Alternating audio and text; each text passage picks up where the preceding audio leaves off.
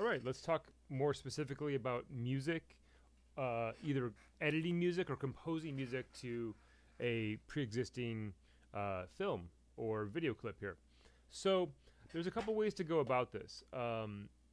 Let's start with drones and pads. These are more kind of abstract drones. Drones are just low-pitched, kind of sustaining sounds, or music beds are more musical notes.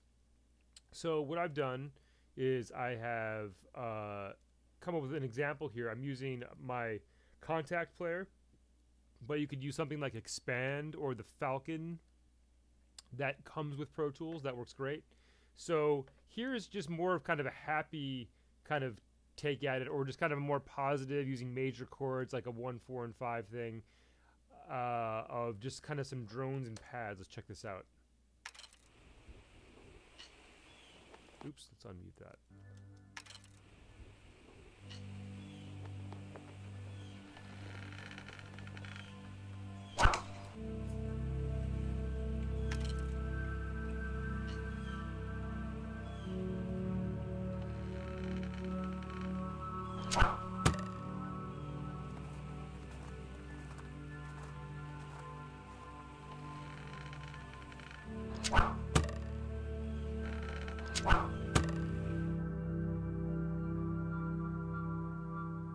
Yeah, and so that was done without a click or anything, and I'm just using kind of 1, 4, 5 chord voicings here, and I'm using this evolved mutations from Kontakt Player, but you know, you could get any pad or a drone in Expand would be excellent for this same thing. So here's another take on it. I just did another version of this, just kind of more evil or sinister, you could call it, using the kind of the same thing but a different patch. This is kind of an atonal type of patch, and I think I did single notes on this. Let's check this out.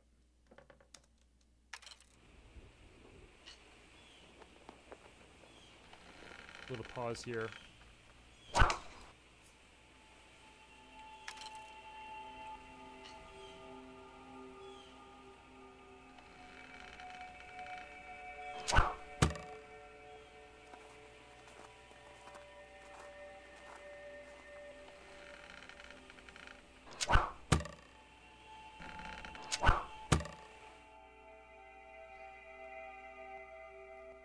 So yeah, just maybe a little bit more creepy there, maybe some foreshadowing. Again, not to a tempo. You could also use a tempo for these compositions, or you could do kind of more of a traditional music composition such as this. This one was rendered. So if you guys are using instrument tracks, you should always commit them to render them. And to do that, let me just render this one as an example. Right click on the track and commit. And I like to make inactive. And it's just going to, all it's going to do is going to render that to an audio file. I don't know what that warning message was there. It was kind of funny. But that should have rendered this right here. Where is that? Right here. I think it muted it. And I can turn that up a little bit. There we go. If I want it to be a little bit louder.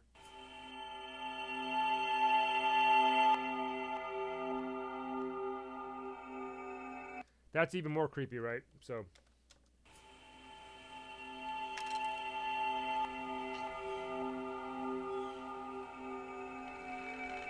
yeah, it was really quiet before, but music is usually kind of not the main thing. It's kind of part of the whole theatrical production. So that's committing that. So I just kind of committed that track. You should do that to any MIDI you have as a final step to kind of just print it out, because when you switch around sessions and stuff, you may not have the same plugins installed on different computers, and it's always great to have a printout. So I showed you the more hopeful one, kind of drone or music pad, or the more sinister one. That's great. Didn't really get much into tempo, but you could do that where you would just kind of clock out the tempo instead of starting tempo and all that. I didn't even talk about spotting, but in this case, I didn't get so detailed, but I could have mapped out what you guys should do is map out where you want the music to come in, where it should, what's going to happen. Is it going to speed up? Are there going to be any hit points? Hit points would be like musical accents, like where things would climax. So another approach, if you didn't want to compose, would be music editing. We'll get to that in a minute, but here's 2 drones and pads that are just kind of abstract, sustained sounds. here is a example of this is custom composed to this piece of work, and it's kind of again on the dark side. That's these 3 tracks right here. Let's play some of those. And it's got a sustaining piano ostinato, some strings, and some violins. Let's check this out. It's very, very mixed in the background.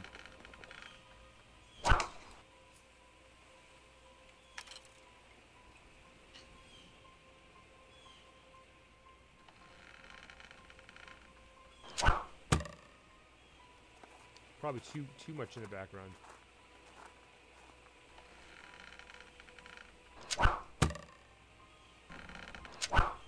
Oh, it's because it's muted here. Let's try that again.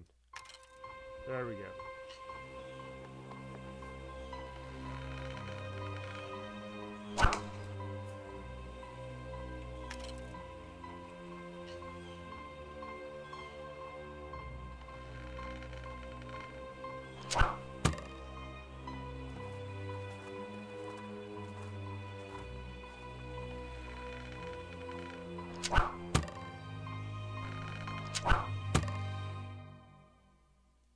So that was great. So that is 3 parts. It definitely has a tempo, and you could just choose a tempo if you'd like to.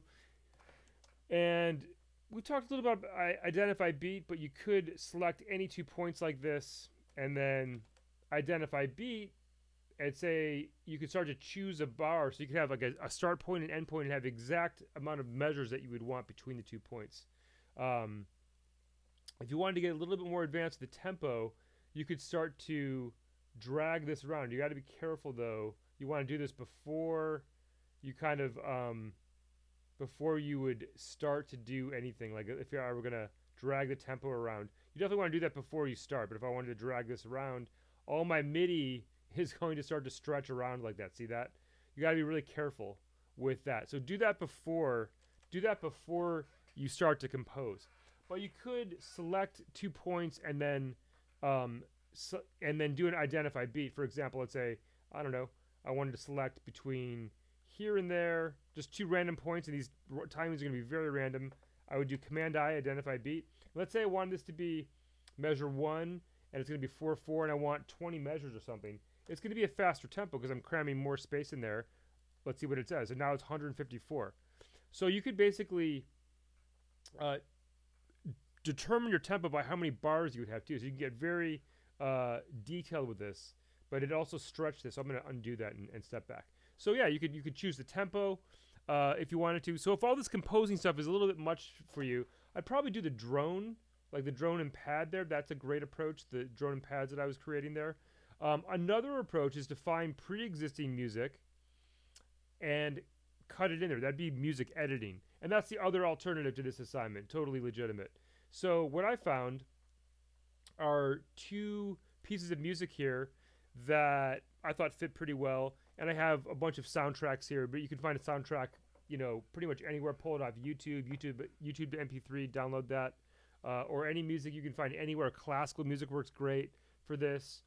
So if you want to score something, that's great. But if you want to edit, that's what I did here. I also used what's called a sync point. See these little triangles right here? Those little triangles, that's a sync point. And you can only have one of them in an audio clip, but it's kind of like a marker point. So let's say I wanted a sync point on this one. I marked in right there. Clip, identify sync point or command comma, and it just puts a little triangle there, and it's just like a marker point to identify something. So that was command comma, and I believe you can only have one of these on a clip, but these are great to just kind of have a little pointer to say, okay, I want there to have something. So this would be kind of like a climax. And so I set up this one here. I believe this is music from Twin Peaks, if you guys know what that is. It's a really weird series. And this is great. It had wind in there before. So this is the music from Twin Peaks. But it builds up really nicely right here. So I use the sync point.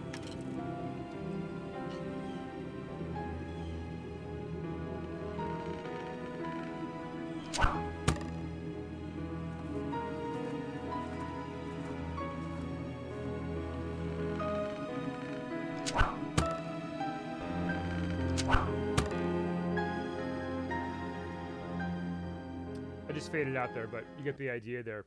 So here's another one that I thought fit well. And I just kind of put them in there, but you can get really, depending on the dramatic content, how long your piece is, you could chop up the best excerpts of music. I didn't do that here, but you could chop it up and then stitch that together, do some crossfades. But here's another take on that.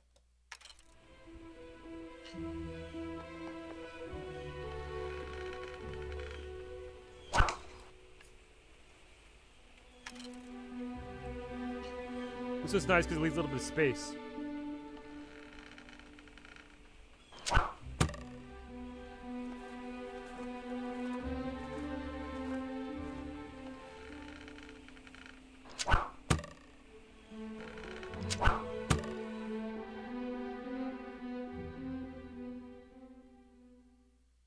Yeah, so those are some different takes on it. We can edit music, you can chop things up, you can stitch it in together, you can do some crossfades, you could compose stuff with drones and pads here like I did. Pretty much not even to a click. I just kind of was holding down major chords in this one, and then other one it was a little bit darker. This one here was kind of funny. I like playing this again. Let's play that again. It's kind of fun.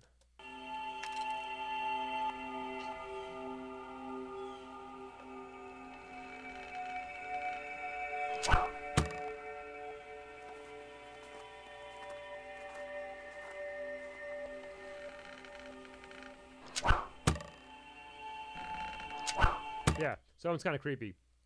So drones and pads are a great way to go. Music editing, if you don't want the musical challenge of composing, which is quite challenging, or set your tempo and then just compose something. So you want to set markers there. You want to spot, as we were describing in the previous videos. You want to spot for the music. You want to spot for sound effects. You want to add some sound effects here.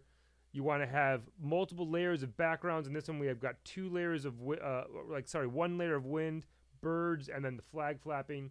So look at the rubric there to set it up. And so here is also a reverb used in parallel, and we're sending things over there in parallel. So that's a requirement as well.